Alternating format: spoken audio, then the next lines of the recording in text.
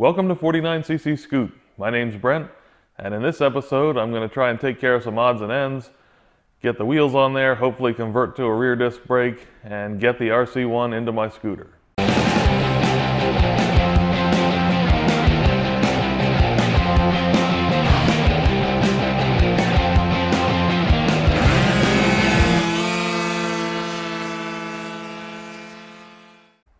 I want to install the carb and the air filter onto the engine, but before I install the carburetor, I'd like to give it a quick cleaning. So this is a new carburetor, it's never been used, but even with new carburetors, I do like to take them apart. It's a good time to take an inventory of what's in there, write down things like your main jet size and needle jets and so on. Also, before I start, I'll always turn the screws here in, count how many turns it takes to turn them in. That way I know exactly where to put them back. But you never know if there could be any kind of debris or something left over from manufacturing, and it's just not a bad idea. So I'm going to start by just removing the top.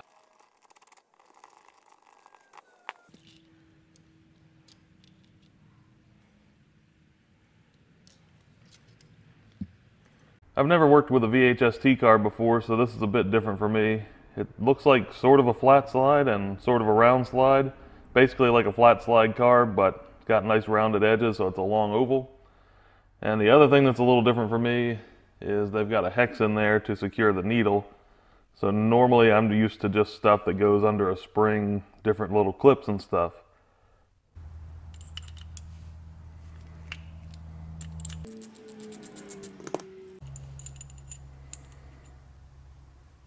Got a little spring in there and everything. Looks like a very nice way to retain the needle.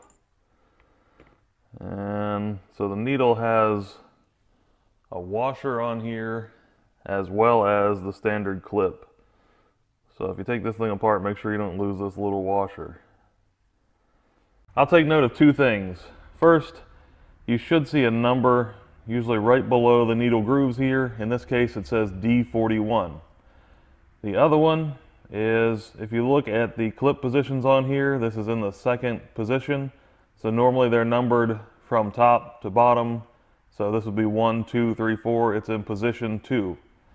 I also went ahead and measured this little washer that was underneath of the needle, and that's 0.5 millimeters. So I'm just going to write that stuff down, and now I know it for future reference.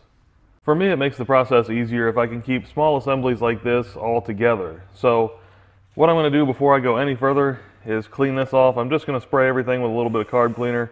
Everything appears to be clean. I don't see any potential issues here, any burrs or anything like that. So just going to spray it off.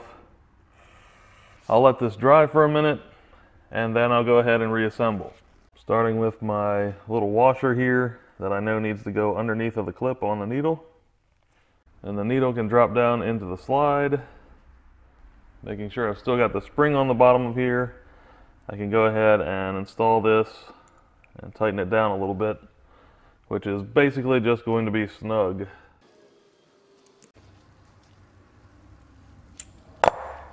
I'll also clean the spring real quick, and in this case they use a little brass piece that I have to remember is in the bottom of the spring.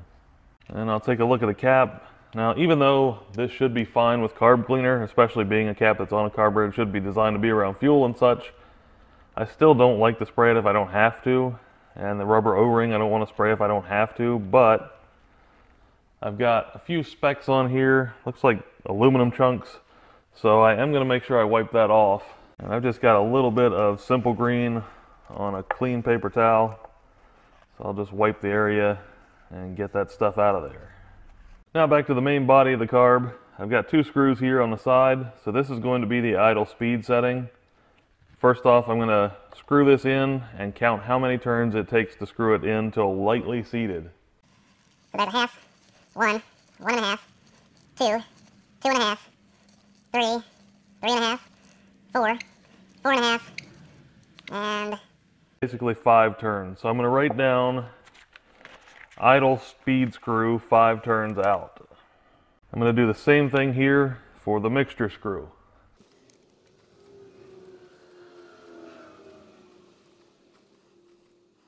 That one is almost exactly 4 turns out. Now I can remove both of these. Whenever you remove these, there are springs and washers and seats, rubber seals under some of them, so just be careful, don't lose anything.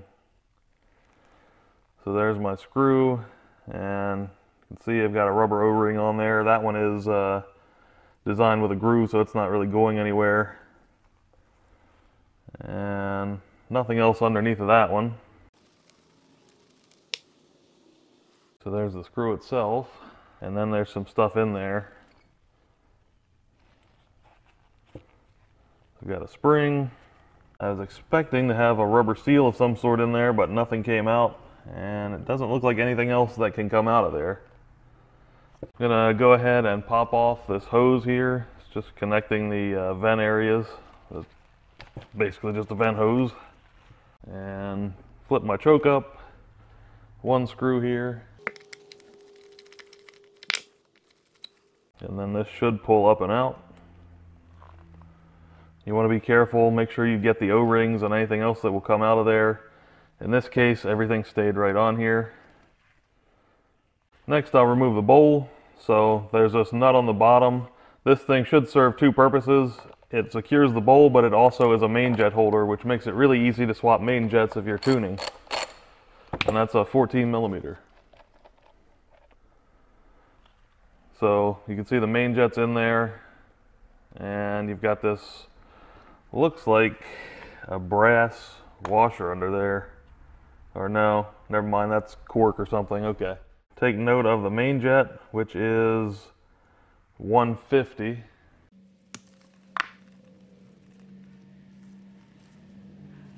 This is another one of those small assemblies that it's easier for me to just keep together. So I'll spray both of these out with carb cleaner. Then I'm going to use compressed air and blow through the main jet. Pretty much anything with orifices, small holes. I like to give them a blast of compressed air. Also slide my gasket back on there, so that's all ready to go when I'm ready to put the bowl back on later. Now the bowl should slide off of there, just straight down. I'm used to a float that is all one piece on here. So you've got the float arm, whatever it's called here, and then the float themselves, the floats, are attached to it. But this thing actually has these pegs inside of the bowl, and the floats sit inside of there. So I'll go ahead and pop those out. O-ring looks good. So I'm just going to give the bowl a quick cleaning. I know I say I don't want to spray anything plastic if I don't have to, but carb cleaner should be safe for this stuff, and these are designed to sit in the gas tank or in the bowl and inside of fuel, so they should be just fine. And I'm going to set those back into position, which you can see you can't really get it wrong, because if you try to put it in the wrong way, that thing's going to get in the way. So you know you've got to turn it this way. I'll start up here. This should be the starter jet. Also going to take note of this. This is a 60 starter jet. Now there's a pilot jet or slow jet up here. I'm going to remove that. Okay, so that is a 33 pilot jet or slow jet. Same treatment. And then down inside of there, you can see it looks almost like another jet, but that should be the atomizer.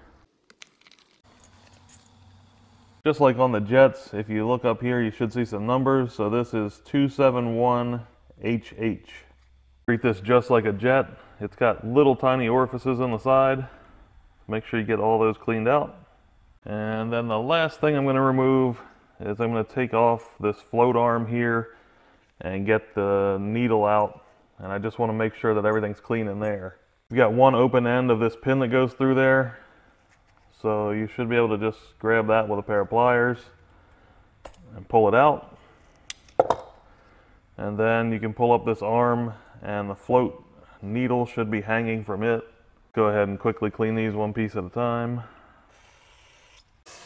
Float needle will have a rubber tip on there, a rubber coated tip. So just make sure that that's not scratched up or damaged in any way. And then the needle seat. This is a 9 millimeter.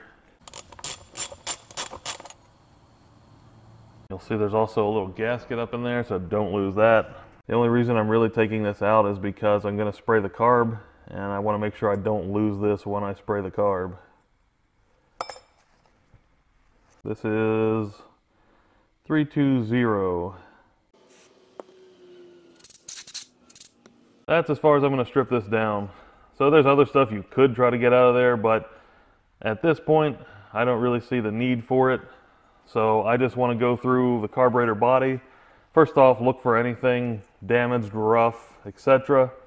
And then go through and blow out all of these passages with both carb cleaner and compressed air. And everything. Passages you'll see up here, inside the carb, anywhere you can find.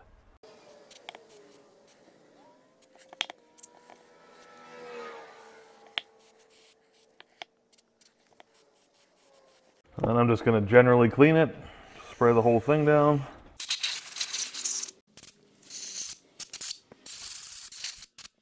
Now I just need to start putting this back together the way it came apart.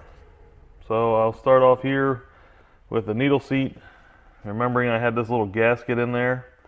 So I'm going to drop the gasket down inside, and then I can screw this on. And all the carb parts are just kind of snug. You're talking about aluminum and brass and delicate parts, so these are not the kind of things that you really put a lot of torque on. My atomizer.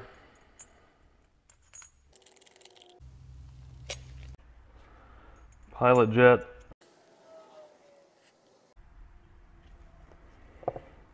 Starter jet. Now the float arm and the float needle. The float needle will just hang on the float arm like that. So when you drop this in place, make sure that you're putting the needle into the seat down there. Get the pin, and once everything's aligned, you can push that pin through.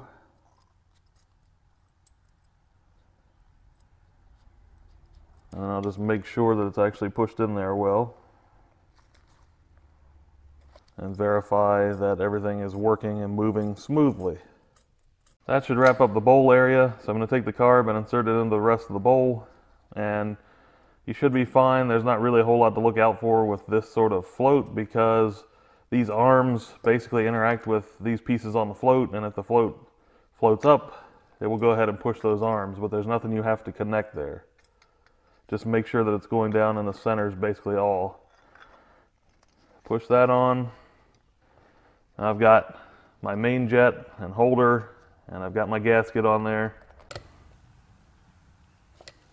Back to the top, pick this up, and then drop this into there, and I can install the screw for that. Now I can install the idle speed screw, and this is where my notes from earlier come in handy. So I'm going to screw this all the way down until it's lightly seated,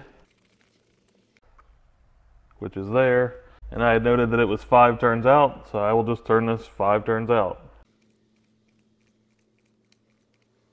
Same process for the mixture screw. And there actually is an O-ring in there that I missed. Luckily I didn't blow that thing out of there. I thought there should be, but I couldn't see it in there. It's not an O-ring, it's actually a washer, but trying to make sure that's seated or get it out of there. There we go. I guess it is an O-ring. So I'm going to take that and slide that over my jet here, or my screw, excuse me, and then screw this in. Again, lightly seated, and then I'll back it out the number of turns that I noted before. Then I've got this connector here for the vents. I'm not sure if it'll rest better if I put it on the opposite way. Let's see. There we go. And then I can finish off with the slide and the needle assembly. And you want to make sure you're installing this the right way. There should only be one way that it's really going to go in. There's a little ledge here on this wall, and then you can see there's a ledge on the slide itself. So both of these will face the mouth of the carb. So obviously this one has to face the mouth of the carb, but also when your slide goes in, this will face the mouth of the carb. And you may just have to wiggle this around and try to get it so that the needle's actually going into the bushing there. There we go. That slid all the way down. Now the spring, remember we've got this brass piece that's going to face down. The cap can go on there, just align the spring with the center of the cap.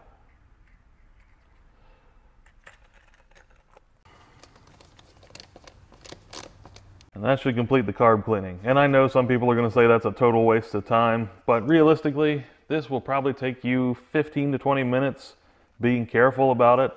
And now you know exactly what's in your carburetor, what the initial settings were, and you're sure that there's no debris in there.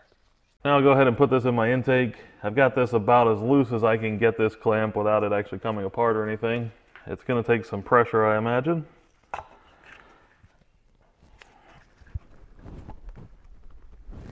Well, not awful. I've certainly dealt with worse. Although it doesn't want to seat all the way. There it goes. I think, yeah. Next up is the air filter, and this is a two-piece air filter. So first off, just look inside the air filter and make sure there's nothing in there. Make sure this is all clean. Same for this, just clean it off if need be. This piece is kind of neat. I haven't seen anything quite like it with carburetors that I've used. So when I first looked at the carburetor, I thought that is an awfully sharp edge, and I was thinking about taking this edge off, just giving it a little bit of a chamfer there so it's at least not incredibly sharp. But when I checked out the air filter, it's got a ledge in there. This will go inside the air filter or on the carb, whichever way you want to install it. And once that's on there, it actually creates a nice smooth transition into the carb. I think for me it's going to be easier to take this off and put this piece inside of the air filter first. This piece is also necessary because this air filter is way too big for the carburetor otherwise. Now that this is flush, I can go ahead and put this in place.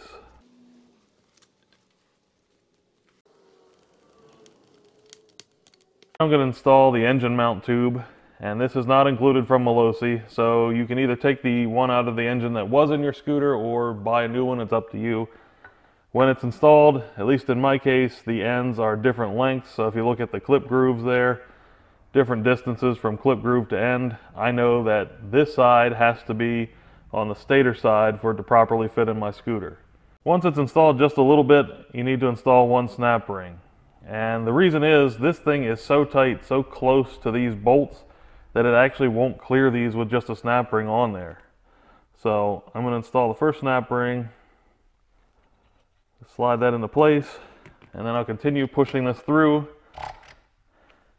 and I'll have to keep moving this back. This is going to be the snap ring for the furthest groove on here. So I'll move this back more, keep sliding this through. And now that I've cleared the second bolt here on this side, I'm going to take the other snap ring and put that into place. Then I'll keep sliding a little bit and keep moving the snap ring.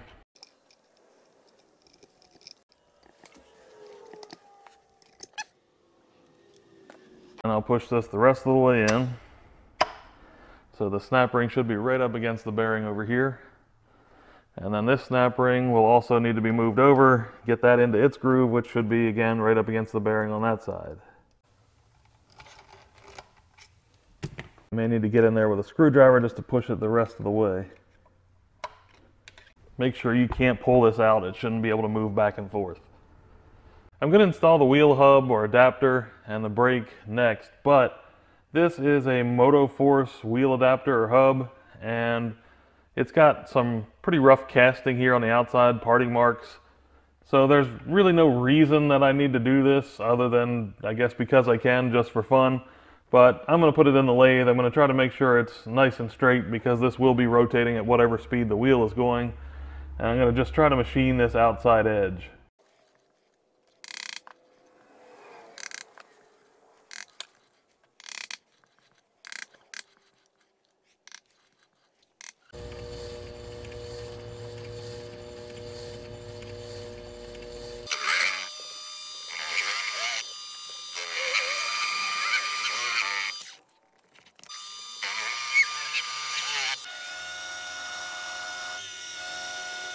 Didn't worry about polishing, just gave it a nice machined kind of brushed finish.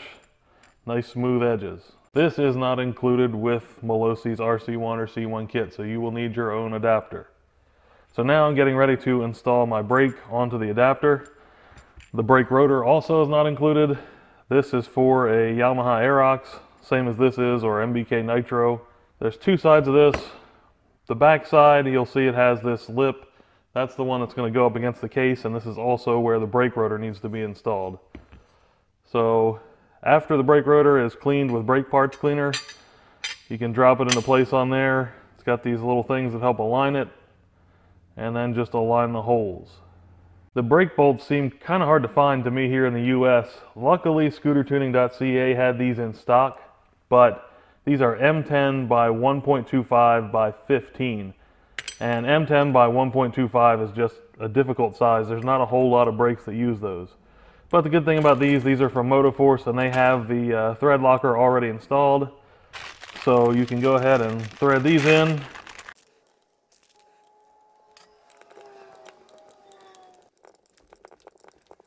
I'll torque these to 23 Newton meters because these are all Yamaha Aerox parts, and that's the spec out of a Yamaha Aerox service manual. And I've got this just supported in my vise with soft jaws. You may be able to just hold the rotor, but to me this is easier. I've got the engine raised up slightly on a block of wood, so I've got clearance for my rotor. And this will slide on this way with a disc up against the engine. And you'll just have to align the splines there. To secure this, I'm using two more parts that aren't included in the kit, and that's a washer and the wheel nut, or the hub nut. And these are actually a wheel washer and a wheel nut from a Yamaha Zuma 50. I can get those in the US from Yamaha parts dealers.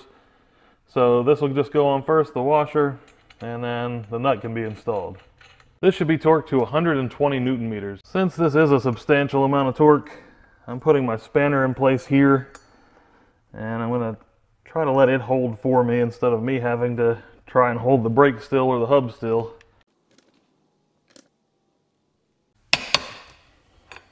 Next up is the caliper. This is a Yamaha Aerox rear brake caliper. I picked it up from scootertuning.ca, pads and everything included. You will want to make sure you spray this off with brake cleaner to be sure it's clean. Then, that's not included with the kit, by the way, with Malossi's kit. Also not included are the bolts for the caliper. These are M8 by 1.25 by 25. I'm going to make sure the pads are spread apart, and then I'll put this over top of the brake disc. It's going to slide between the pads. These mounting tabs should face the engine. For me, there's just no way that this is going to fit without some sort of spacer before the hub and the brake assembly here goes on, because the brake itself, the disc, is pushing right up against one side of the caliper. So, let's see, it's pushing right up against this side of the caliper, or the brake pad in there, and it's jammed up against that, and there's still not enough clearance for me to get the caliper in there, so it has to be moved out. And I was curious if this is just me and my parts choice, or what the case is, so I looked first in an Aerox service manual, and I don't see them listing any spacers in there. So then I contacted Ryan Ott, because he's got the same setup in his Zuma, and he says he's sure that he had to use spacers in there. And he also said sometimes there can be a problem where it looks like this is going to hit the wheel. He said it's always very close. So the other thing he pointed out to me is he had posted in the past pictures of different hubs, and apparently depending on the exact hub that you get, they can be designed a little bit different. So there can be different kinds of spacing issues depending on the actual hub. So there's Yamaha hubs and CPI hubs, and this is a Motoforce hub. So I guess this is going to vary for everyone. So apparently before I put this together and torqued it down, I should have checked everything then. But I thought because I had looked at the manual and looked at their diagrams that I was good to go with just the spacer out here, or the washer and the wheel nut. But I'm going to have to take this stuff off and come up with a spacer that'll work. After going through what I had on hand, I found two washers that should work. Both of these were too small inside diameter, so I just stuck them in the lathe and opened them up. But between the two, they are about 3.5 millimeters thick, and I think that should work for me. So I'm going to go ahead and put this stuff back together, retorque it, and then check again.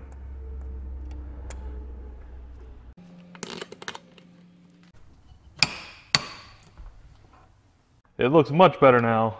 So now when this is installed, the disc, instead of being all the way up against here on this side, it's now sitting a little bit off of that, more toward the center. And I actually have some wiggle room here. Before, it was basically just, I would try to get it down there and then it wouldn't fit at all. But now, I can move it back and forth just a little bit. So that should be a good fit for me.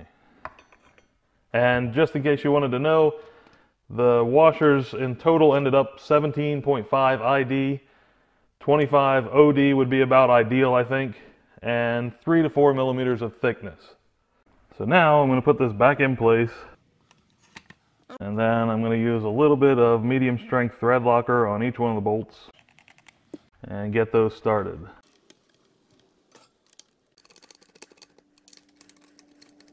Now I want to finish off by torquing these to 23 Newton meters, and I just realized that with my standard 3/8 stuff, it's not going to fit because they give you no room in there. So I've had to piece this together using 1/4 inch and then a 3/8 adapter so it'll work with my torque wrench, but just be aware of that.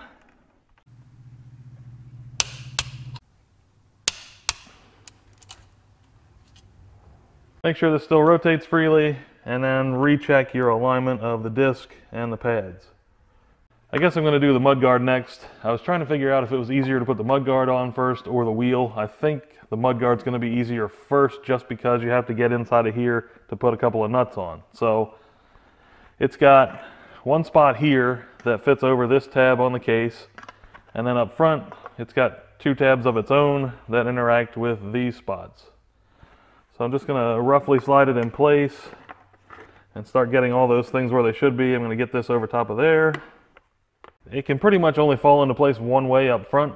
So this tab on the fender will be outside of this tab on the case. And over on this side, the tab on the fender has to be inside of the tab on the case. Malossi supplies the hardware, and you'll find that you have different lengths of bolts. So the longest one should be 30 millimeter length, is going to go back here. And you'll notice there are 2 different mounting locations back here. So basically, it just depends how high you want the back of the fender. So if you use this one, the fender's going to sit a little higher. I'm going to use that one to give me a little extra clearance. So I'll just align that, and I'll put the bolt through there. And then a washer goes on there, as well as one of the flange nuts that they provide. And I'm just going to get those started. I'm not going to tighten them yet. There's a cutout on the back of this tab that is for this small nut in the Malossi kit. So you've got to reach behind there and get this nut pushed into the back of this tab, which may have been easier before I put the mudguard in place. There it goes. Then you can get the tab aligned, and I'm going to use the shortest of the bolts with one of the large washers. And you're probably going to have to hold on to the back of that to make sure that nut doesn't just pop out while you get it started. And over on this side, you've got the only bolt that's left, which was the medium-sized one. And then there's a very small nut and a smaller washer. So you're going to try to get the bolt started through here. And this is why you don't tighten anything up, because this will take a little bit of maneuvering, especially since it runs right into the bottom of the carb. You may have to kind of move your carb out of the way. There it goes. And put the small washer on there and a small nut. For me, this nut will not thread onto this bolt, even if I put a wrench on there to hold it. Any healthy amount or reasonable amount of torque that I try to put on there is not going to work. I've got my own hardware that actually works on the bolt. It's got proper threads inside. I'm going to try to hold the washer and the nut on the inside here and then try to start the bolt through them, because it's probably going to be hard to turn this nut from the limited clearance. So now I can just go around and snug all of these up. And I don't have a torque spec for those, but good and snug is fine. And you know, they say to put the washer actually on the inside of this, but it's got a flange nut. Yeah, see, there's the washer and the nut on the inside of this, and just the bolt on the outside. But this makes no sense because it's got a flange nut over there, and this is just trying to pull right through the plastic. So let me take this out and put it what should be the proper way, I think.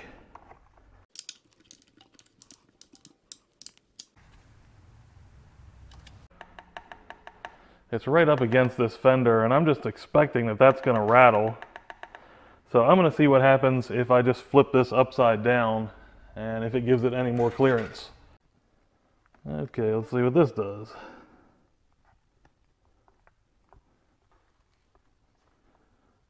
Yeah, see, this is upside down, and now, not a lot of clearance, but you do at least have a little bit of clearance there. It doesn't appear that this plastic's going to rattle on that. Of course, that's glued. I was going to say you might be able to take that cover off, but I think it's all glued into place or something, so probably not the best idea.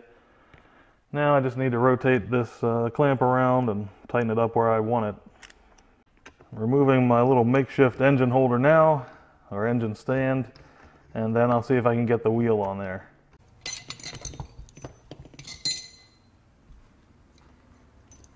Before I try to put the wheel up there, I wanted to mention that you also will need bolts, wheel bolts, and I'm going to use wheel washers. You don't necessarily have to.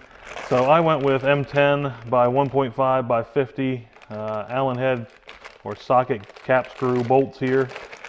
And you could use a little shorter. I think 45 millimeter may be the standard, but I went with 50 because I'm going to use washers under there. I figured for me, with the powder coated wheels, maybe the washers will save a little bit of powder coat. So these are 20 millimeters OD, 10.5 ID, and 1.8 millimeter thick. And I got all this stuff from McMaster Car. When you look at the hub, you'll see that it has something similar to what it has for the brake disc. It's got these little nubs here, and those help to align it on center with the wheel.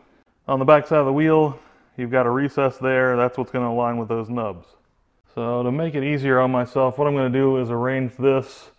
I'm going to go ahead and turn this hub so that I've got one bolt hole toward the top and two toward the bottom.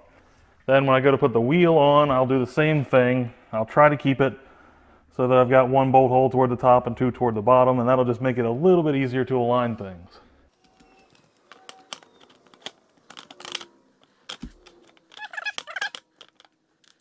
And it looks like I never checked when the powder coater did my wheels. Now I can't fit my bolts through my wheels, so I'm gonna have to go ahead and take care of that real quick.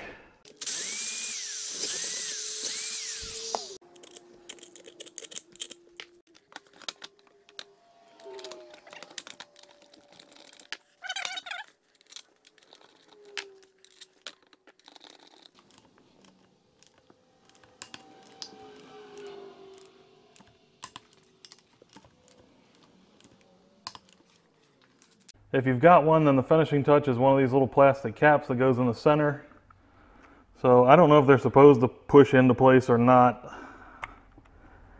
Mine's not going to, at least with all this powder coating on there. So I'm going to see if I can just gently tap that into place. I'm pretty sure it's the powder coating doing this. So I'm just going to shave a little off because it's pretty thick in there.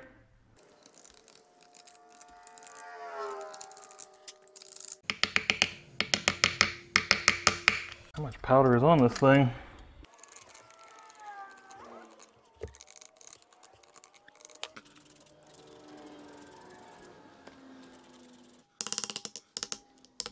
I've now got neon yellow dust on everything, but I think it's going to fit. That coating was way more substantial than I realized. I would say there was at least a 1/16 of an inch of coating that I removed. And there's still more that I could, but I was trying to leave some of it intact. Of course, when I did a quick, just started to push it in there to see if it was okay, then it wanted to go in. Now that I'm going to tell you it should fit, it won't go in.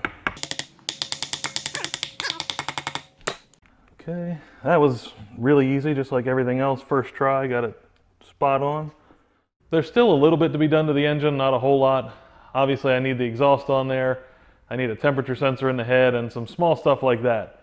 But before I do anything else, I want to get this in the scooter. And before I can put this in the scooter, I have to take my TPR 86cc out of there.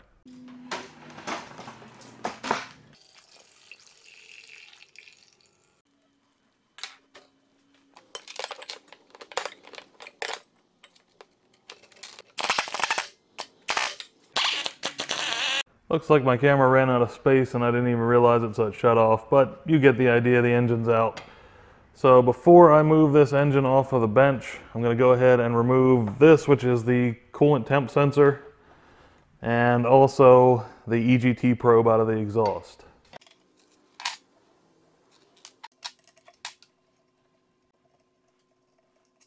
I cleaned off the temp sensor and was preparing to install it in the cylinder head cover and realized it does not fit.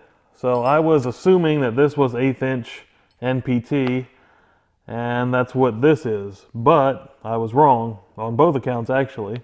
So this is M10 by 1.0 and this is 1/8 inch BSP.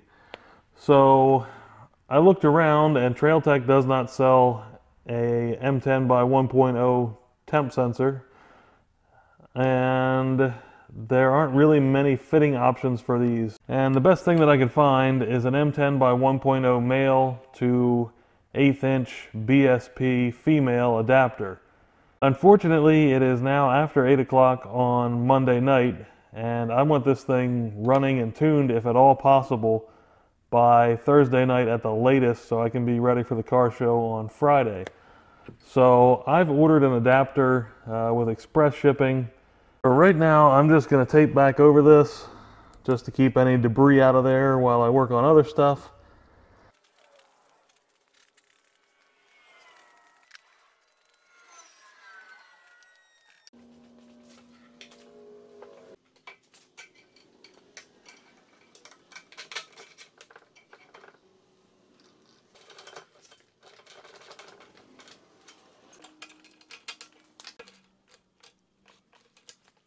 I'm going to start working on getting the rear brake set up. So first I got to remove this little rubber cap that's on here.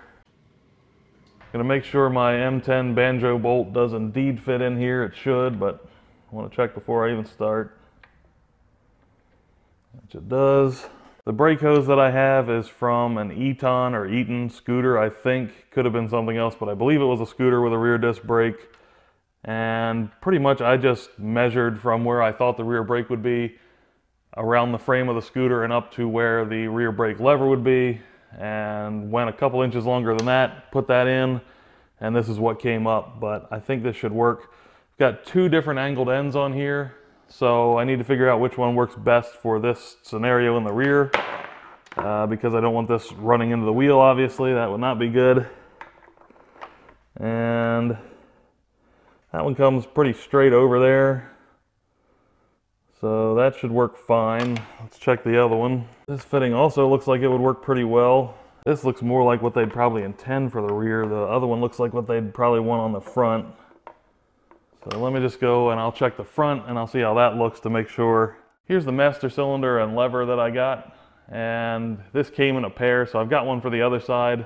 Don't know if I'll put that on right away. Depends on how time goes before the car show. But seems like a pretty decent looking setup. We'll see how it actually performs. Hopefully it's not junk. For now, I just want to get this mounted to the bars. I don't have clearance for this to go on while this is here, which I really hate to just chop that off in case I need it.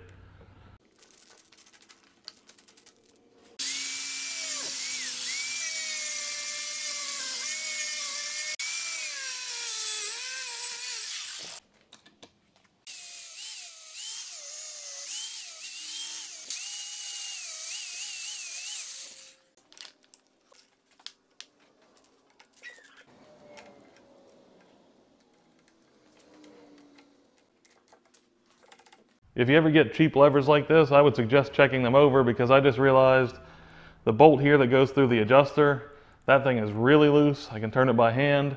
And then back here, the one that is actually holding the whole lever assembly on, that one's sticking up a couple millimeters above there because it's not tight. Now back to what I was originally trying to do, which was to see which one of these ends of the hose would work best up here. I think it's probably going to be this one. Except I think maybe I'd actually want to do it the other way. I don't really want this angled at my bars. Not really sure. I don't like it going that way. I guess this could just come down like that. And let me try the other one just in case. Definitely not that way. That could work, but I don't like it that much, so yeah. I think this curved end is the way to go, and for me it's going to face forward. So you should have the bolt with one banjo washer, put that through, And then I can get it turned around, put another one on that side. So basically you're gonna sandwich this banjo fitting in between the master cylinder here and the bolt.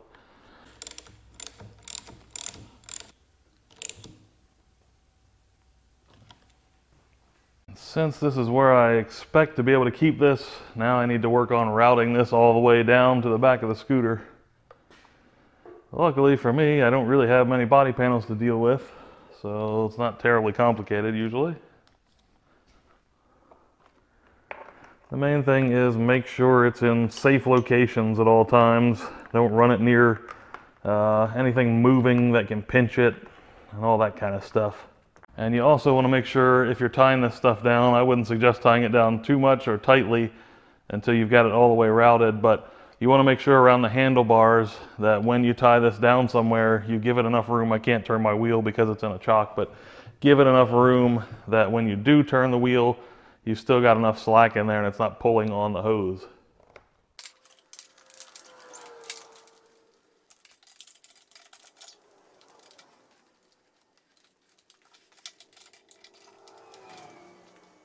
The rear connection will be just like the front, where you should have your hose sandwiched between two of these banjo washers. Once it's snug, just rotate it around and see exactly where you want it.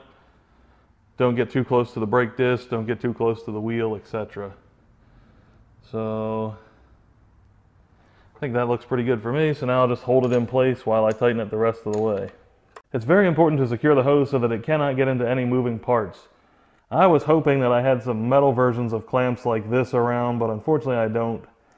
And so what I've done is use some small clamps here, and I've just used zip ties around these rubber grommets because these plastic ones, the larger ones that I had, are so flimsy that they just want to come apart. But it's secure enough that I don't have to worry about it, and it's also got a little bit of slack in there. So when this moves with the suspension, I won't have to worry about that. Now I'll make the connections for the brake switch, which on this one is very simple. They're just these quick disconnect style, and they are actually a little more narrow than this, but these will work. And what I do is I just pinch these a little bit with a pair of pliers. That way they have to go on really tight. And it does not matter which terminal you put which one on. This is a really simple, just on-off switch.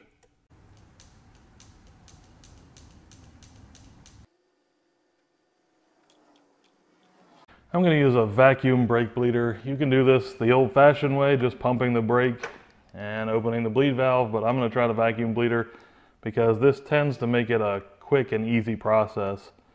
I will put links in the description. I've got a video when I did my T-Max service where I went into great detail about multiple different ways to bleed brakes, so if you need help bleeding brakes, you should check that out.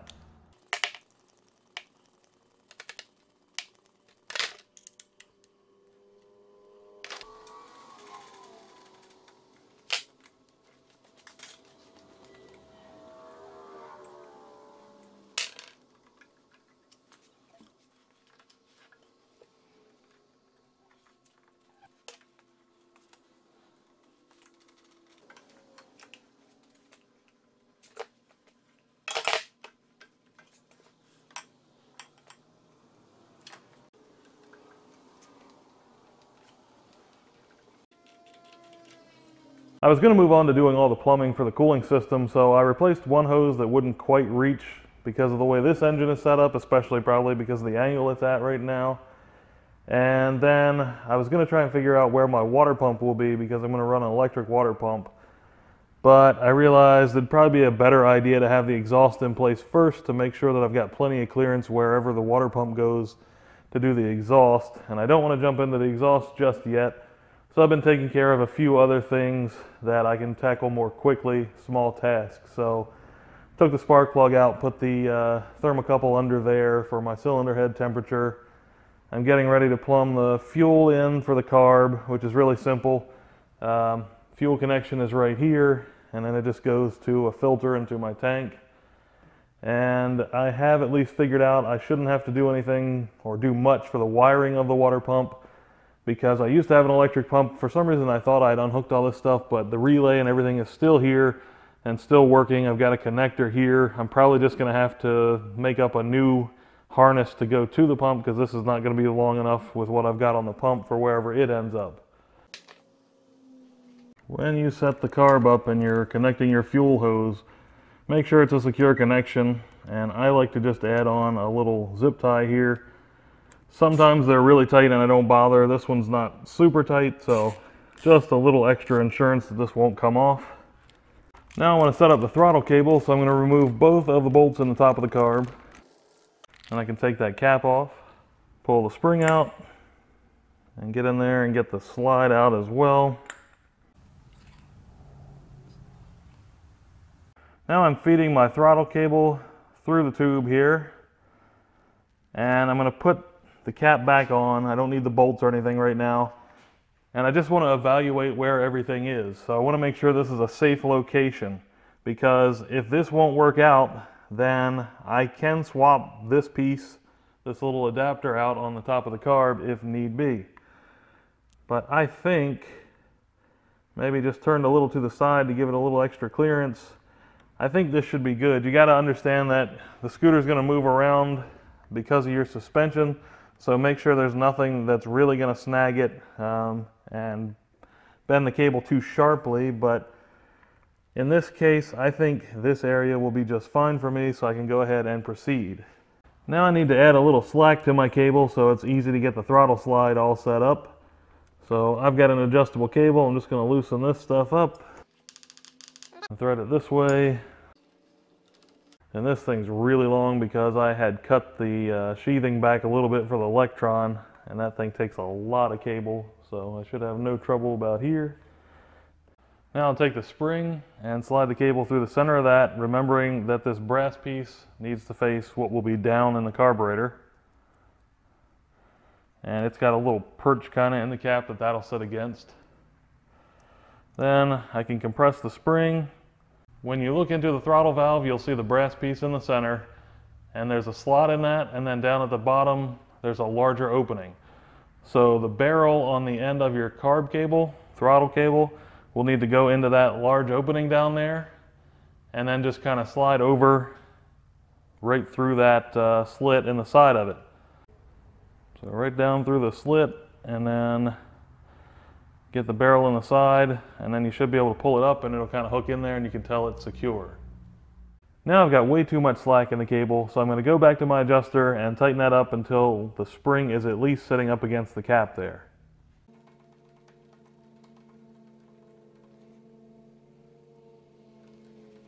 Now I'm going to reinstall this, and there is a ledge here that will need to face back, so face this ledge toward the wheel. And then slide that in and make sure it goes all the way down. There it goes. Then go ahead and reinstall the screws and snug this down.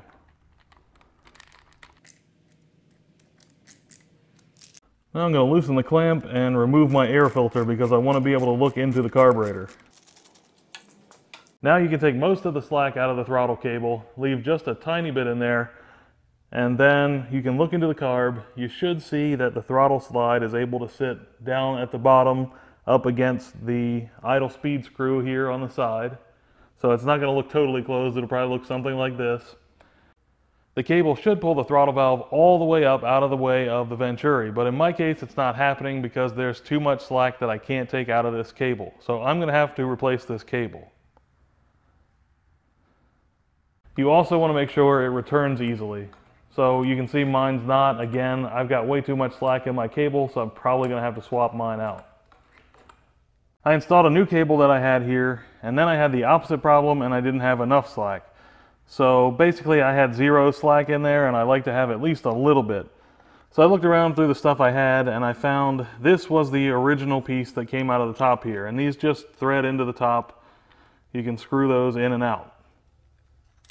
So I had a piece similar to that, but at a slightly different angle, and actually the way this angles up is a little better for my setup anyway.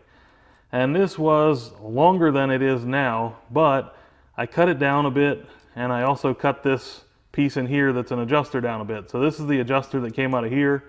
I didn't show you earlier, but basically this piece just threads into the end, and then you can thread it out and lock it down with this nut to take out slack. but I cut this all down because I don't need any slack here.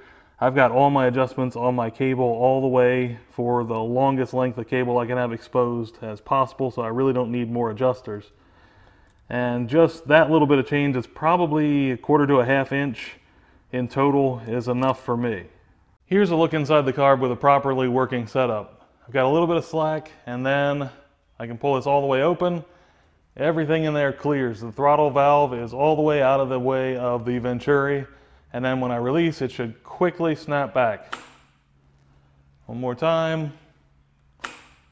Much better now. I've done a couple more things that I want to show you. So I switched out the connector here on my water pump wiring because I had some standard scooter connectors on there that aren't waterproof or sealed in any way. So I swapped back to a sealed connector. I was using the others because I had a PWM on there at one point trying to regulate a pump. And I also went and extended the wires on my water pump and got a matching connector on there. So whenever I get the exhaust done, this will be ready to just plug in. Even though the engine is grounded by the way it's mounted in the frame, I always like to use an engine ground as well, and that goes right into the wiring harness. So I've always got my wiring harness, my engine, the frame, and the battery ground all tied together. I'm going to work on the exhaust next, but it won't just be a bolt-on. I want to install an EGT or an exhaust gas temperature sensor into my pipe. So I know that I need the EGT to be about 150 millimeters, which is around 5.9 inches from the piston skirt. So I've got to take a measurement from the flange up to the piston skirt of the cylinder, and then I need to measure how far I need to go into the exhaust. I'll have to look at the pipe on the scooter and figure out exactly where I want to install a bung, and I actually need to make a bung on the lathe. So I'm just going to basically make up a small piece with an M5 by 0.8 thread in there because that's what my sensor is, and then I'll have to weld that in. So I want to mention before I show any of this stuff that you need to be really careful when you do all this work to a pipe because you don't want to introduce any chips or anything into the exhaust that'll probably get sucked into your engine. So that's why you'll be seeing a vacuum hooked up to the exhaust and taking some precautions to try and make sure I get all of the chips out of there. I have an entire video dedicated to EGT installation on two-stroke, so if you want any details about the stuff you're about to see, please go check that out. I will put a link in the description.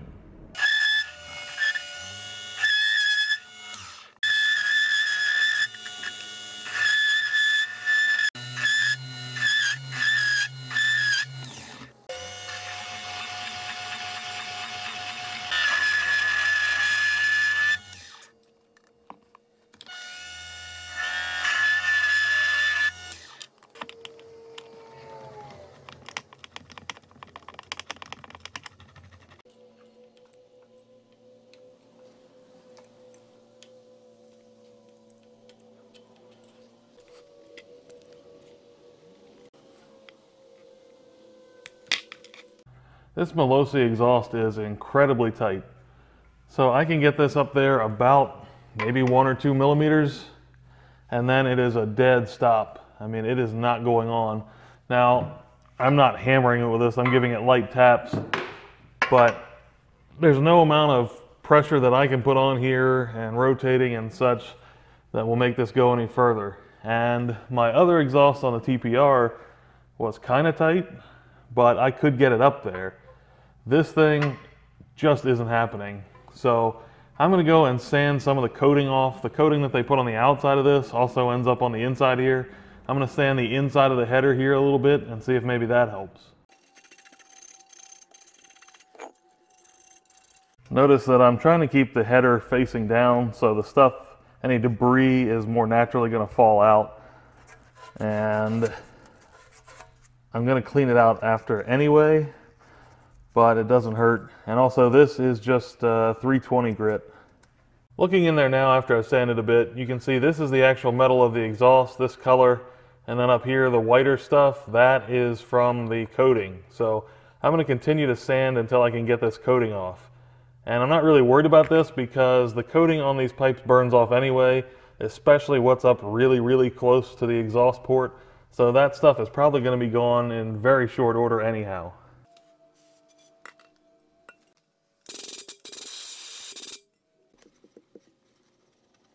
I'm also going to smear just a tiny bit of grease inside of here. 2-stroke oil would also be acceptable. There we go. It's certainly still not going on there easy, but, well, maybe not. I thought it was going to go up there. It went a couple millimeters more than it did before. But I'm still 5, 6, 7 millimeters short of where it actually should be, because the O-ring is going to go up here, and for this thing to seal with the O-ring, it's got to be installed all the way up there. I'm just going to leave this for now. Maybe when I actually have to install it, I may try to heat this a little bit, not a whole lot, just see if that's enough to get it the rest of the way up there. But all I really want to do is install that exhaust bung. Right now I'm trying to figure out exactly where I want to place it.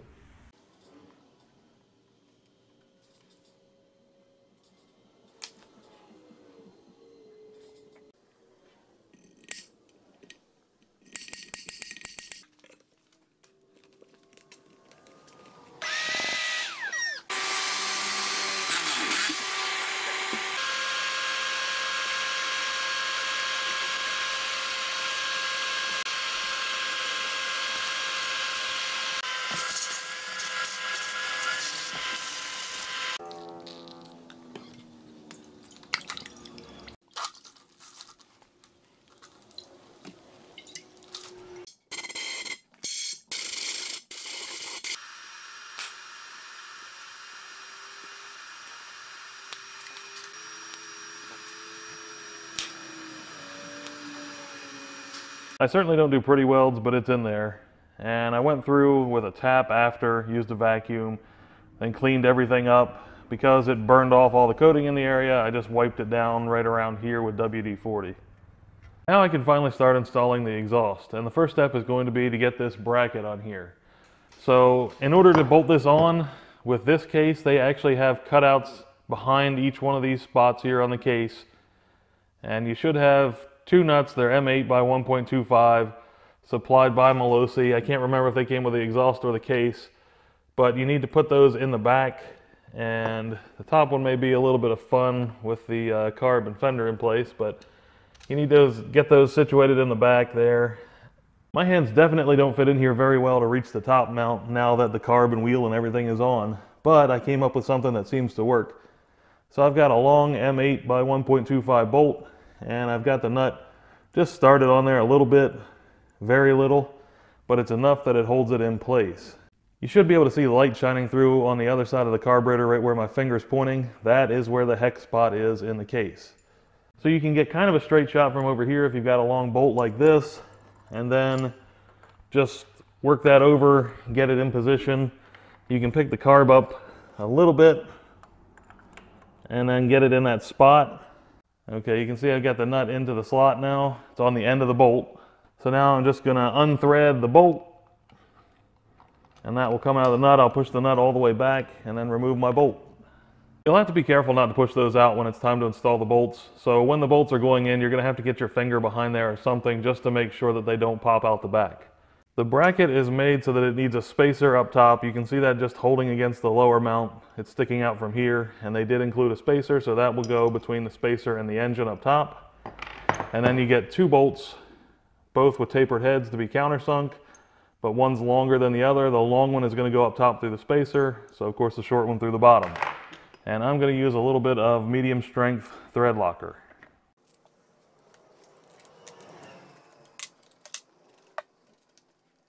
Well, maybe I shouldn't have put the thread locker on there yet, because it turns out that these don't align for me. My top bolt is still loose, so there's wiggle room here, and even at that, this is as close as I can really get it to fitting.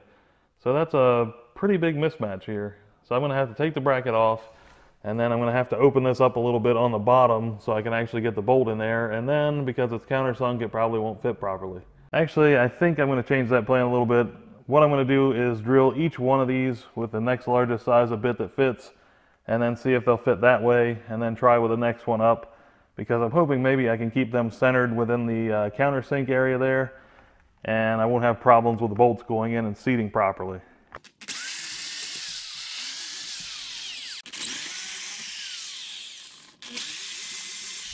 All right, let's try this again.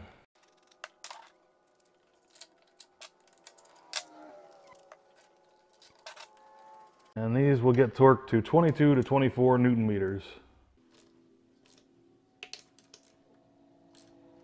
Or not. Malossi's high quality bolt is stripping before the torque spec. And I had it set on 23 right in the center, so whatever that is going to be good enough.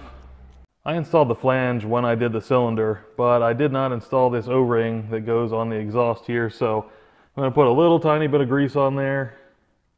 And then I'm going to slide that onto the flange until I get it in the groove. Now I'm going to try to get the body of the exhaust on.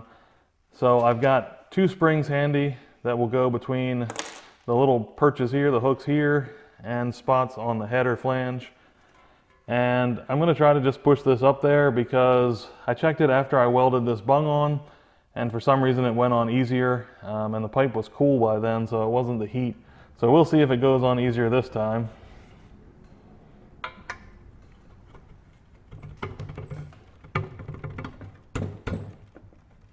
You need to get it pushed up until the top of the pipe here just passes the O-ring, and then there's a little seat in there that's going to stop it from going any further. I'll hook one end of the spring into the flange, and then these spring puller tools come in really handy for this stuff. That's why they call them spring puller tools, who would have known. Just pull this down, and it will take a considerable amount of force and get it to hook into one of the hooks in the pipe, and then same deal on the other side. Next up is the silencer, and in the end of the silencer there is an O-ring right in there, so I have lightly greased that already.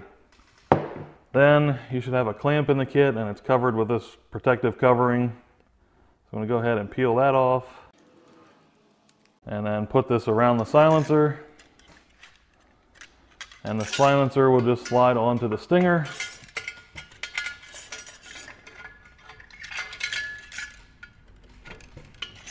It will take a bit of pressure here. Eventually you should feel it stop. There it goes. And then you can kind of rotate this whatever way you like it. Most likely you're going to want Malossi probably facing out, and either want the tip of this facing down or outward a bit, up to you. There's a spring to hold the silencer as well, so I'm going to hook that through the silencer and then pull it back to here.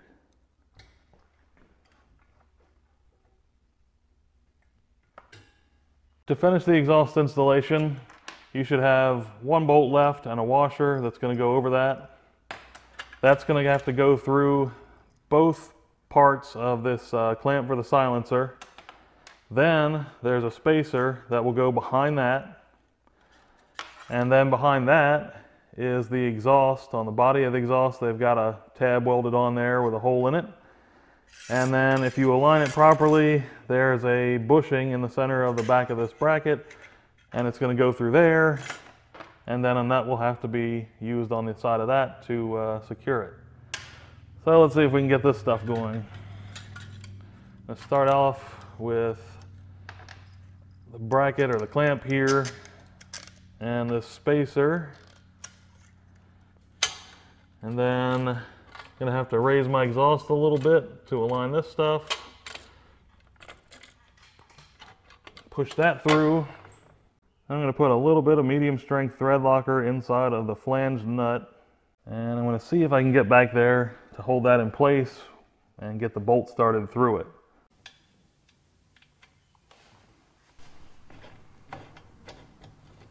After you've got it started, then you can use a 12mm wrench, hold that in place, and then tighten it up. That completes the exhaust installation, so now mostly I have to worry about the cooling system, unless there's something I'm forgetting, which I'm sure there's something. But I need to get my pump set up, attached here somehow, get all the hoses ran. The only hose routed so far is the one to the top here to the cylinder head. And I've also got to install my sensor over here, hopefully. Oh yeah, I was definitely forgetting something. There's a hole in the side of the exhaust here where an EGT sensor is supposed to go. So I'm going to take just a tiny bit of anti-seize, Put that low on the threads. I don't want it on the sensor part itself. And then I can thread that in there.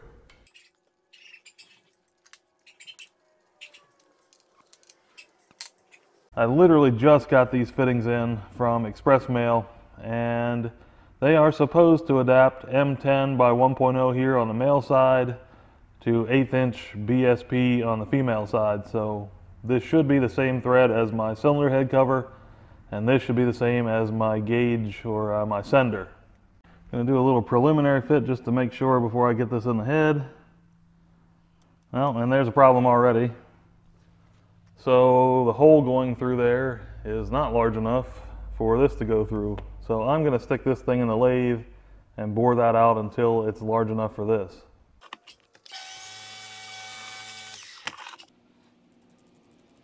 This fits now, so I'm going to go ahead and wrap the sensor with some Teflon tape, and then I'll install the sensor into the fitting, and then I'm going to use an aluminum washer because these are straight threads, not tapered, and then install the whole assembly into the head.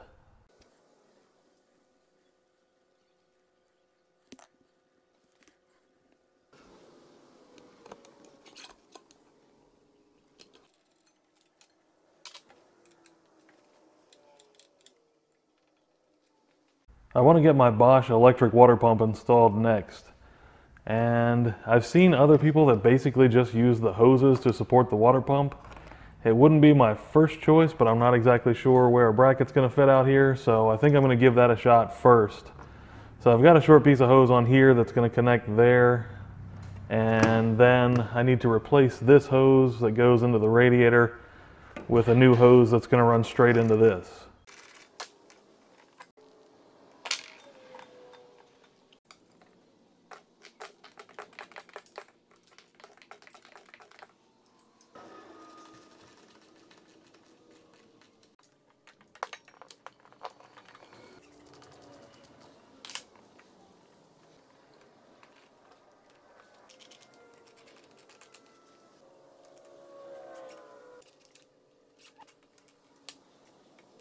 It's certainly not rigid, but I don't think it's going anywhere either. Again, I've seen other people use them this way, so hopefully it'll work for me, at least for a little while. I don't like it being this close to the spinning rotor, especially when I get the wires up here. So I'm going to go ahead and install Malossi's side cover. That's got 4 of these M5 bolts, and I'm just going to snug them up and use a little medium strength thread locker.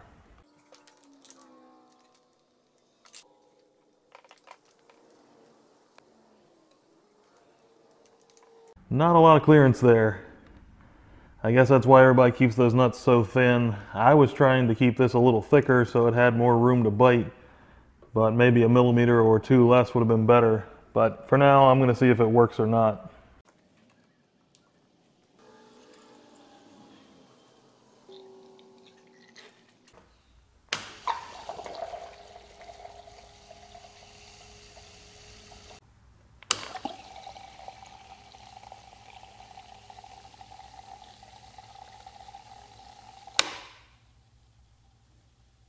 I think I have everything ready to try to start this right now.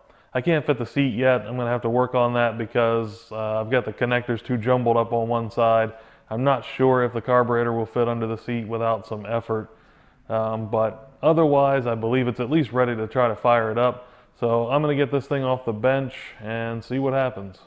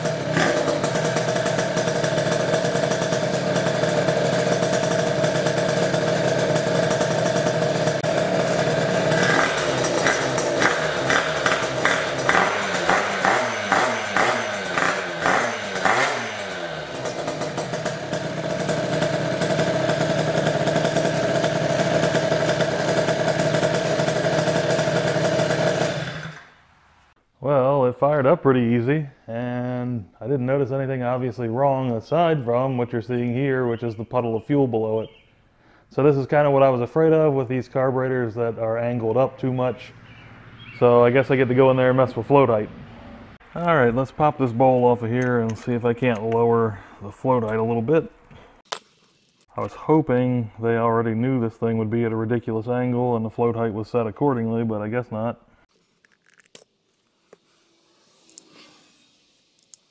These little tabs on the floats interact with these tabs on the float arm, and what you want to do, so it's going to sit like this. When it's totally empty, it'll be up here like that, and then as it fills, it'll rise, and when it rises enough, then it will stop off fuel by pushing the needle in there. So what we need to do is make it stop a little sooner, and to do that we need these tangs here to be further up this way. Basically we got to bend them up, so should take very little effort. That's probably way too much. I'm just going to bend both of them up a bit. Trying to make sure they're both level, just looking across. I'll put my float back in here, and I'll go see if this is good enough once I get it back together. The carb is just pushed into the intake right now. I don't have it secured with a clamp or anything. I've got the fuel hose attached again, and that's it. There's no point of attaching everything to it and going to all that trouble, because all I need to do is turn my fuel supply on and see if it's still leaking fuel. And right now it looks okay. I'm just going to give it probably 5 minutes to sit there and make sure it's not leaking. As long as it doesn't leak anything with the fuel supply turned on, then I'll go ahead and put it all back together. I actually gave it probably 15 or 20 minutes to sit there while I moved some wires around to get my seat bucket to fit, and it looks like, at least without me on it, it fits fine with the seat bucket in there. Now this one's all cut out, as you can see, because I had the big Electron carb in there and it needed tons of clearance, but I'm thinking I can probably swap one in that's not so beat up, as long as this still works when I sit down on it and the angles change.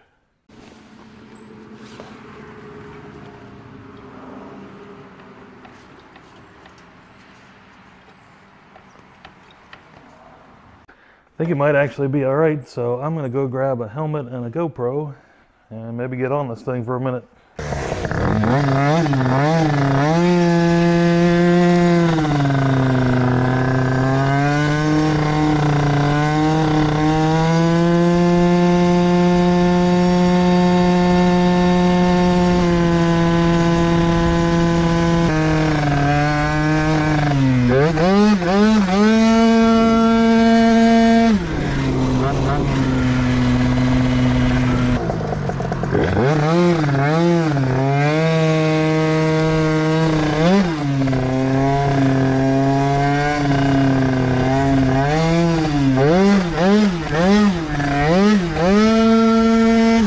That is absolutely wonderful. My top speed was 46.2 at 13,600 RPM. I never really got into it hard, and it still feels like a monster. I don't know that it really pulls that hard up top, I'm not sure, but the torque and the way it snatches when you go to take off is definitely a whole different level compared to what I'm used to. I thought the TPR was pretty quick, and it's not a bad setup at all, but this thing is definitely nasty. Clearly I don't have the fastest scooter in the world, but you feel like it when you first get on this thing. I'm sure I'll get used to it, but it's a lot. I think it's going to be fun to play with, although I don't recommend you play with scooters. It's very serious, stay safe, etc. But yeah, I think this thing is going to be a blast. And on to the sensible side of things, I'm just wiping the pipe down with some WD-40 right now, trying to make sure I keep rust off of it. Same thing I do with my exhaust on the TPR, the Malossi exhaust. But yeah, on the more serious side of things, when I did happen to pay attention to the gauges, EGT looked really good at part throttle. Most time it was, I think max I saw at part throttle was around 900, though I was staying really, really low throttle all the time. I didn't pay attention when I rolled into it harder, to be honest with you. I was more just hanging on and kind of surprised by it, but as of now, I would say, I mean, I could ride this thing around out of the box if the float height had been good. I could just go out there and cruise around right now and be very, very happy with it. I was just going to leave the front wheel on for now, but I was thinking it may not be that tough just to swap the wheel out and the brake onto the other wheel. And then I may just leave the brake lever alone and not worry about doing that just yet. If you're wondering why you're seeing the brake rotor loose, that is because with the larger brake upgrade in the front, I can't fit the caliper off of the wheel or the wheel off the caliper unless this brake disc is loose. I'm hoping maybe that'll change with the Aerox wheel. Since this is a 12 and that's a 13, maybe I can actually do like a brake service without having to loosen up the rotor. I could just check the caliper or whatever, or just take my wheel off without having to loosen the brake disc.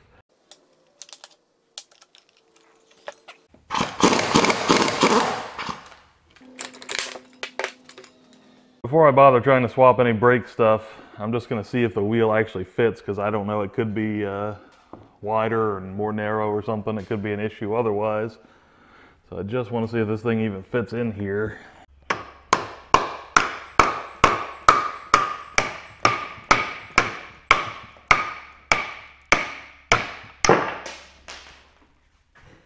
Got the bearing and everything out of there.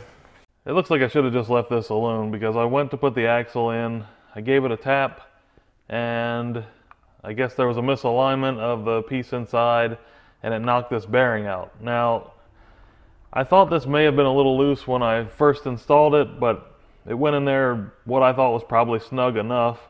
And I was kind of worried because my powder coater, I think sometimes they can be aggressive with the sandblasting, and they sandblasted where the bearing sits, which is a horrible thing to do, and I don't know why they would have done that. I think the powder coater has messed up my wheel, so they melted one set of wheels, give them a second, and then they sandblast where the bearings sit, and now here we are. So I may be able to save this with either shimming or some retaining compound. I don't want to deal with that right now. That's a lot to deal with, plus the spacing is going to be wrong, so I'm going to have to make spacers, and that's way too much because it's now middle of the day Thursday, so not going to happen. I'm just going to put it back together with the wheel that I had on there, and I'll worry about that one later. Since it's here, I figured I might as well clean it while it's easy. I got the front wheel back on. I checked the coolant level to make sure it was still good. Went over some bolts. All those were still tight. Generally just looked the scooter over to make sure I didn't see any leaks or anything. And I reinstalled, or I installed, a stock seat bucket. So it looks like it should be fine with the stock seat bucket without anything cut out in the bottom of it. But I want to take it down the road to be sure of that, and I also want to try to run it wide open throttle long enough to see if the EGT looks safe. I'm not really worried about dialing it in. It's got plenty of power right now to do what I want to do at the car show, but I at least want to make sure it looks safe if I am on it wide open throttle.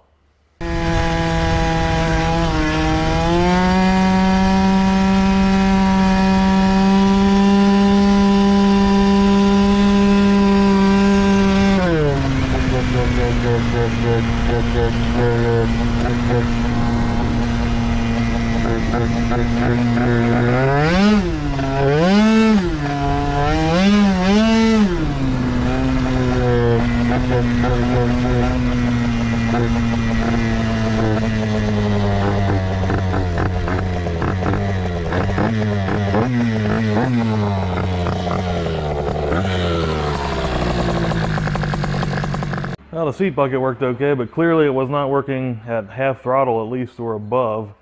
So I think I've got the float height set too low now. And also, when I came back, I saw there's some gas laying down here and around here. It appears to be coming from the hose, the fuel connection to the carb. So I've got 1/4 inch on there, and it's a little loose, and I'm gonna have to switch that up to 3/16 for a real tight fit and see if that will eliminate it.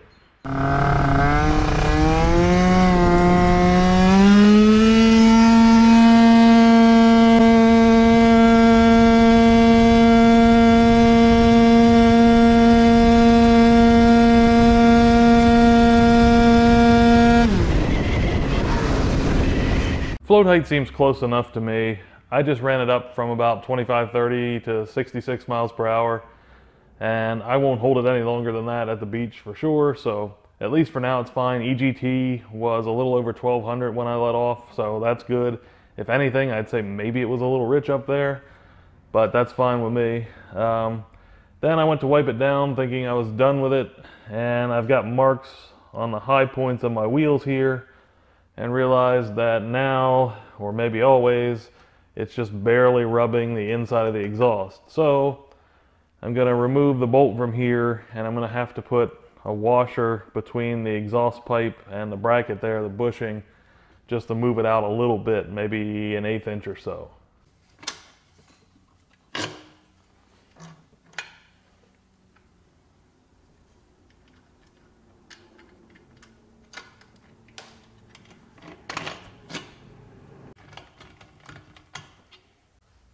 That's better. Hopefully I've found the last of any major issues that I need to address before I actually take it out to the car show. I'll finish cleaning the wheels and see if I notice anything else along the way, but I believe it's about ready. I think in the future it could probably use a little bit heavier slider weights or roller weights. It's currently 4 grams, so maybe up to a 1/4 gram more if I had to guess. And the main jet, possibly the float height, may need some more tuning. I've just left the 150 main jet in there and it's been good. So overall, I mean, this carb came out of the box pretty good. Mainly it was the float height issue for me, where it was leaking at first and then I adjusted a little too much. But if they had got that right, this thing would be almost good to go just coming out of the package, which is pretty impressive. And the whole package actually does pretty well for just putting it together. Sometimes you get a lot of stuff that pops up when you do sort of shakedown runs, your first rides on it. And this has been mostly minor issues. So as much as I've complained about some of the things like the exhaust fitment and things like that, overall it is a pretty well designed package, and obviously it makes a good bit of horsepower, so can't complain too much about it. With that said, make sure you stay tuned, so hit the subscribe button so you can see when I go to the car show, most likely later, trying to dial it in a little bit better on the tune and whatever else is in store for me in the RC1. Also, give the video a like and share it if you enjoyed it, and thank you for watching.